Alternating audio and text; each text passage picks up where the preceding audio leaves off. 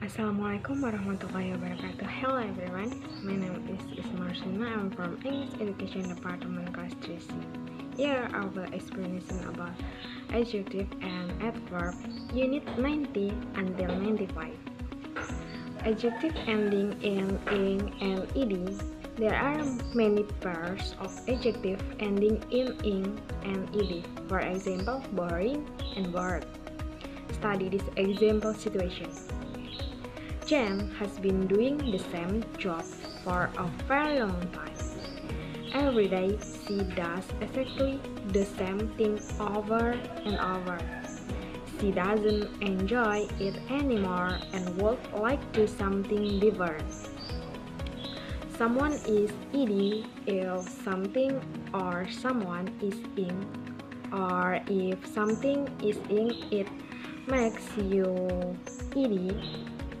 So, Jen is bored because her job is boring. Jen's job is boring, so Jen is bored, not Jen is boring. Next example, someone is interested because something or someone is interesting.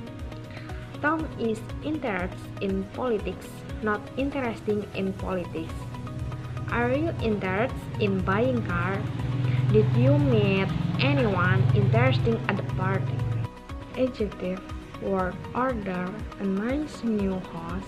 After verbs, do you feel tired? Sometimes we use two or more adjectives together.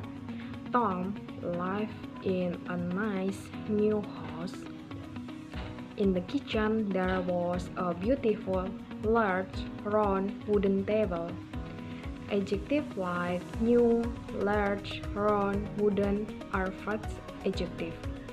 They give us objective information about something, age, size, color, etc. Adjectives like nice or beautiful are opinion adjectives. They tell us what someone thinks of something.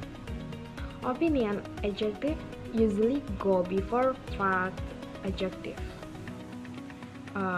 B. Sometimes there are two or more fact adjectives. Example: a tall, young man, big blue eyes, and etc. We also use adjective after some verb, especially be, get, become. Are you tired? Be careful. I'm getting hungry. We also adjective after feel, smell, taste, sound, seem, look. Do you feel tired? The dinner smells good, and etc. Adjective and adverb quick and quickly both mean fast and are used to talk about speed.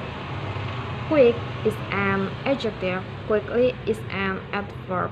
Example, it is a quick train, he runs very quickly.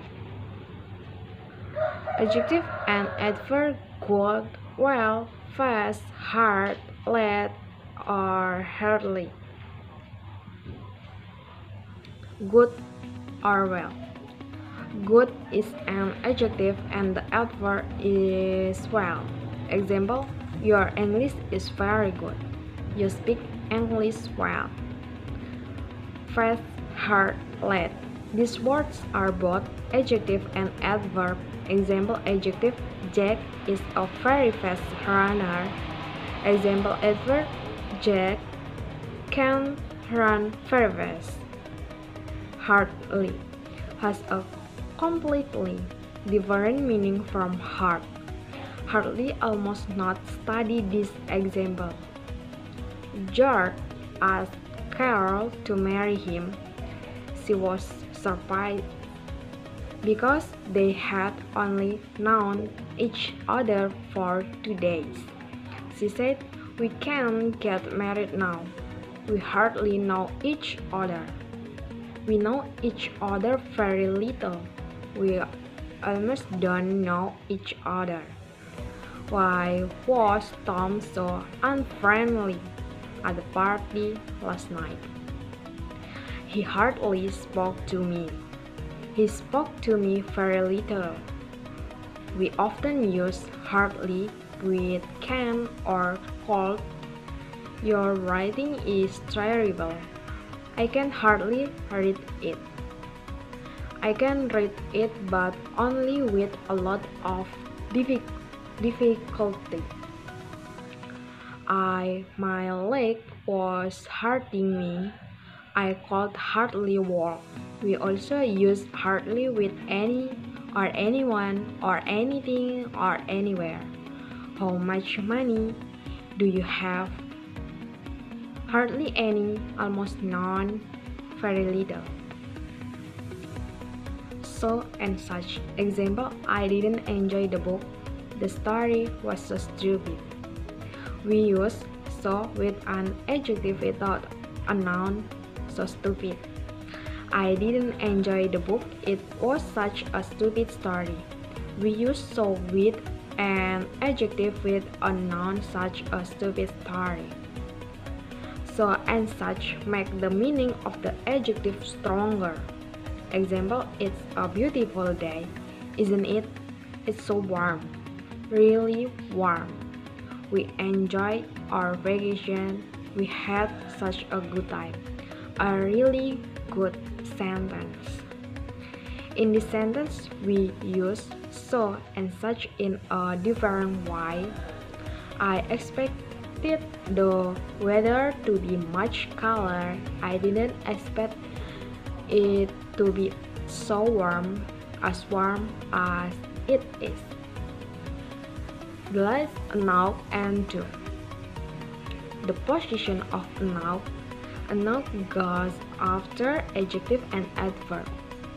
He didn't get the job because he wasn't experienced enough, not enough experience. A noun goes before nouns.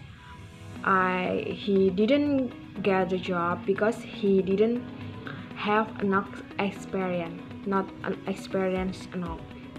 You can also use a noun alone without a noun.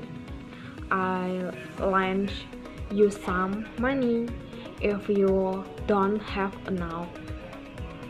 After a noun and to you can say for someone or something.